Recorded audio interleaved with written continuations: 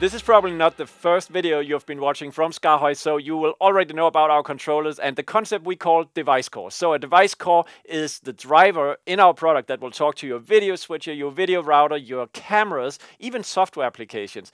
One of these device cores is very special because it turns your product into a panel that is essentially just sending a trigger to an application. So imagine you have a button press and that is just sent to a piece of software as button number 30 was pressed down, and now the software needs to figure out what to do with it. This is what you want to have if you develop an application that should integrate with our panels. And in this video, I'll show you exciting new development. So there's already a lot of content online about raw panel mode. We have 3 videos which are a little bit old, but they are still true. I just checked them, so I don't want to repeat everything inside of these videos, but I'm going to recap a little bit in this one and also show you something called topology, which is very, very exciting for those of you who want to develop raw panel into GUI applications. So let's get started and look at how this works in real life. To get started, I want to recap what raw panel is. And if you go to the existing documentation, you will find references to Python scripts. So I already have a Python script running on my computer here. Right now it works as the server, and the panel, the RCP next to me, is connecting to the server the Python script creates on my laptop. Okay, so this is the reference. This is where you would first go if you want to see how a SKAARHOJ panel talks to raw panel mode. I just stopped the script now, so you will see that the panel stops cycling colors and display content and so forth. If I start the script, you'll see that the panel is picking up communication with my laptop once again. And now you see the colors are changing, the displays content is updated, because this script is just sending all this information over, so you could dive into the source code of the script and learn about how to use raw panel mode.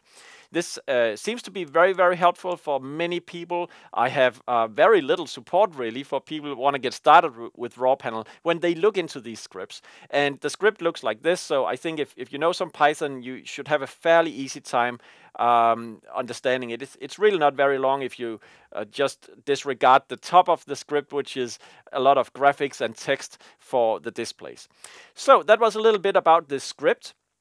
That I want to show you how the script receives messages, because the triggers is all that matters in raw panel, right? So let's move the iris joystick, for instance. That's an analog component, and you can see moving the joystick brings over a value to the script that currently is just printed in the console here. So we see the value, the position essentially of the iris joystick.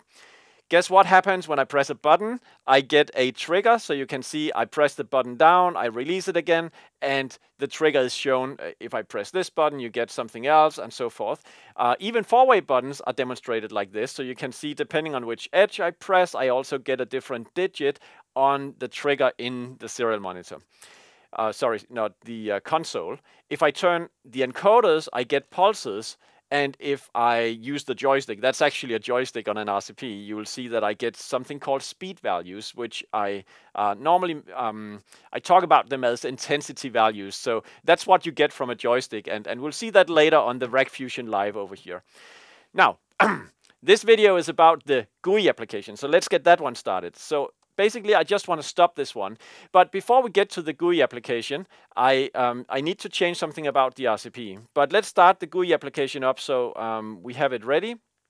It's written in Electron. It's online in our Git repository. There are links to it on our website.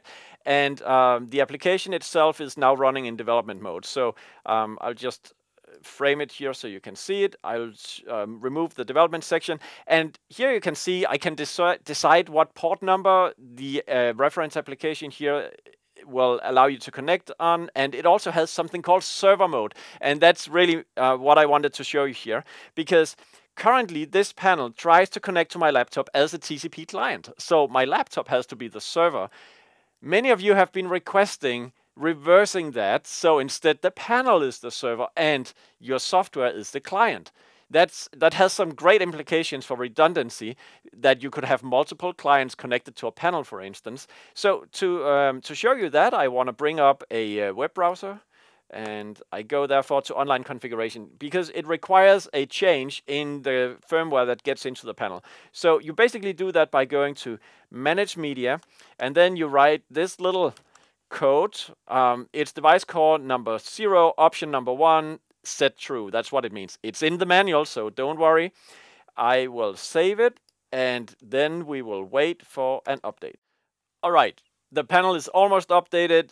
There we go. I will open the serial monitor because I feel I want to know its IP address. And it turned out that I enabled DHCP, which is great because then the panel will just plug into your network. It's requesting a DHCP address. So the reason why I need it is because there's something not finished for this video. I hope it will be finished within a very short time, and that is discovery. Unfortunately, the application cannot yet discover the panel. So I need to know that its IP address was 139. So knowing this, we'll now return to the Electron app right here, and I will type in that IP address in this field. Sorry. Like that, and enable server mode. So now this application will connect to the RCP over here. All right. And you may not be surprised right now, but this is really amazing because the graphical rendering of the RCP you see on screen is actually coming from the RCP itself.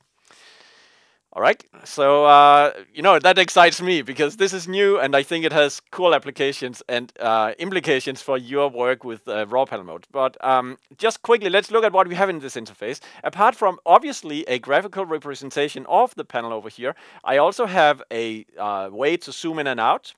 I can read its serial number, its model number, I have the version and all that stuff. It's in the manual, okay? So these are just stuff that comes over as a part of the handshake, which is displayed. I can type in commands in this little box if I want, so you could look up in the manual. Very helpful if you find some command. Let's find something to turn on a button color, for instance. So we could take this one up here, which, well, actually, I'll leave that over to you, or I'll just get on, because otherwise we will probably lose time. So now, okay, so look at what happens when I press the buttons on the panel. I get something that simulates what we saw earlier in the console. We basically see that component 38 was pressed down. So I press it down and then I release it again. It's populated from the top, as you can see. You can also see the actual command being transmitted over here. So if I move the joystick, you can see those values are reflected. This is the actual command, and over here you see how this is perceived by the system. Notice that for all four-way buttons, this is not a four-way button, for instance, so it's just up-down. But if I press down a four-way button, it is actually telling you which edge of the button you're pressing. That's the interpretation of the number after the the digit at the end of the this, what do you call that? It's a digit, decimal. After the decimal point, you basically detect which edge a forward button has been pressed on. The encoders, same stuff. If I move the joystick, you can see speed values are transmitted. You even see in the reference application, we have decided to render which buttons you are pressing, so you have a little colorful information about that. I don't know. No, it just shows up in red. Now, in yellow.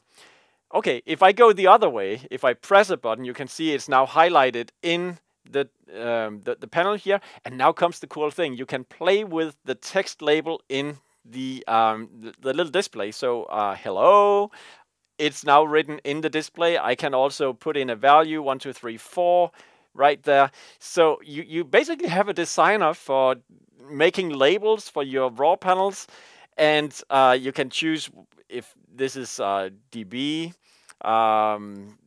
like that. You have various formatting options basically that's going to help you. If you want to render a shutter speed, it's very helpful to be able to choose these different types. And we also helped you by showing what the command will look like to make the panel work like that. And now I can basically copy this line, and I could insert it in my own script, but I could also do what I didn't do before, put it into this little command box down here, and then change the header to Casper. So now you see my name pops up in that display right there.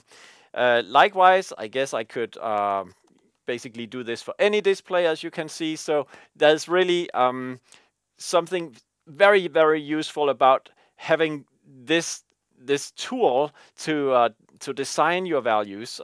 Text line 1, text line 2, and you see it's all rendered right there with values, or you can disable the values if you want. You can also decide whether or not it's a value or a label. We have some conventions about that.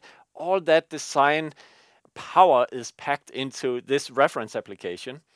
And what gets even more fun is when you go to the draw side, because then you can actually live draw your bitmaps, and it will generate the code that you need to send to the panel to have this drawn in there. So it won't take long before you think, hey, could I upload a file and then modify it? And yes, one day you will be able to, but right now it's just a little sketch pad for you.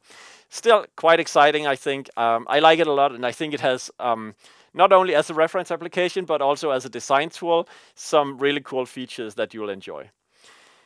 Before we end the video, I would like to show you the Rec Fusion Live connected to raw panel here. So I'll just disconnect the RCP and put this one up instead. And there we go. Yeah. And now I want to get back to my excited state from just before, where I talked about topology, because you now see a graphical rendition of the Rec Fusion Live coming from the Rec Fusion Live itself. The implications is that if you use this to integrate our panels in your software, you can graphically draw any, I mean really any SKAARHOJ panel by simply taking the information the panel is sending to you about its looks and its configuration, which buttons are there, in which coordinate, what they can do, send triggers like presses or encoder pulses or positions like a slider. And then you could build a graphical user interface where you basically pair those triggers with commands in your system. Any SKAARHOJ panel will be instantly available to all your customers if you do it that way. That's what topology is, and why this GUI application we have made as a reference can be a good starting point for you in your efforts to integrate it like that. Yeah, so that's what I was all jazzed up about. So there's actually another thing, but that's related to the server mode, and I want to show you that we can have multiple panels connected at the same time. So let's take a netcat and connect to this panel, which on this port. So I should be connected to the panel. Okay, so let's just go back to this one first, and you can see as I'm pressing this button, I obviously have a response from the raw panel reference application. And if you look in my connection I just made with a different prompt with a netcat, you see that I received the same messages from that application. I could actually, and let me just show it. Let's say we click here and I write hello. So now we have graphics in this little display. Yes, I take this line, copy it, and then I put it in here, but now I change it a little bit so it says Casper instead. We should now see this value updated in the display with my name in the title line instead. So now two connections to the same panel, and both of them can send messages to the panel. So you need to make sure they are not colliding, but they both get triggers the other way. So there's like a broadcast functionality from the panel. As you are moving the components of the panel, you get that broadcast message sent back to you in server mode. And that's what I mean with redundancy. You can have multiple systems listening, connected at the same time. So if one fails, the other one can take over and work with the panel. So I want to show you something which is under the hood. This is also